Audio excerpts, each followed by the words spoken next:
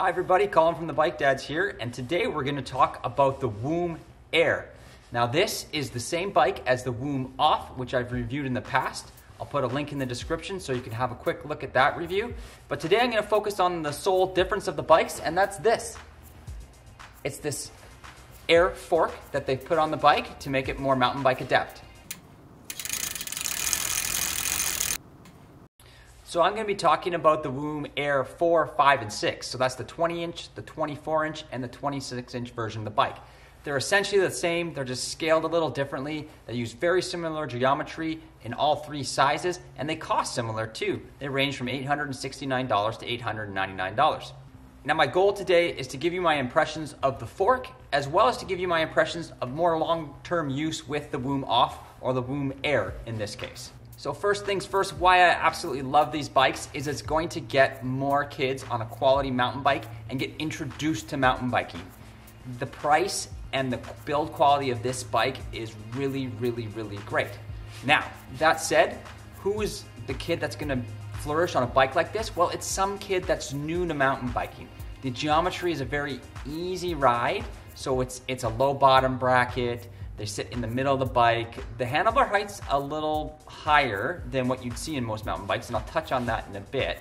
So it's meant for those kids that probably are just experiencing single track for the first time, and you know what? They want to rip around the neighborhood too. So these gateway mountain bikes are light. The 20-inch, well, that's 20 pounds.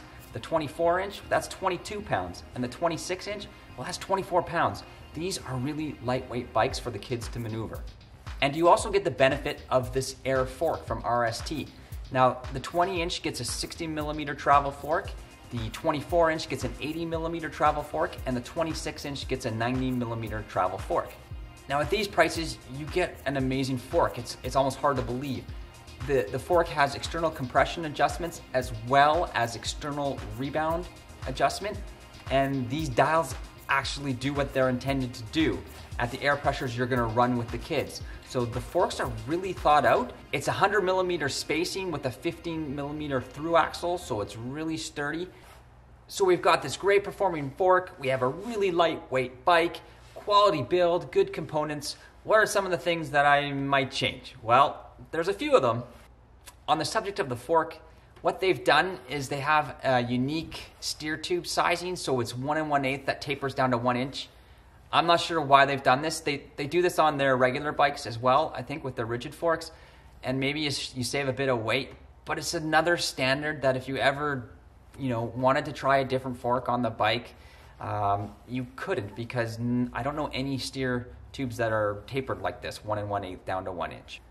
Minor gripes include things like the grips. Over time, well, right away actually, I noticed the grips just start spinning when you give it any sort of grip strength on it. And my kids, I could tell right away the grip started moving in on the bar on day one. So they're really not on there good enough if you're gonna be mountain biking to any extent. That's a quick, easy fix. You can get grips cheap off Amazon and the bar standard sizing. The other minor gripe is, well, they don't have a quick release at the seat post come stock. So that's an easy fix too. I just ordered one on Amazon for $5 and it fixes the problem, but it'd be nice just to have the quick release right from the start. So what's it like out on the trail when the kids ride it? Well, it's a very great bike. My kids are more on the advanced end of the spectrum, I'd say, when it comes to mountain biking. They're a little ahead of kids typical their age, but they had a blast on these bikes. They really pushed them to their limits, I'd say, and where those limits are is partly due to the handlebar height, which I noted earlier. So the head tube of this bike is fairly long, and it puts the stack pretty high.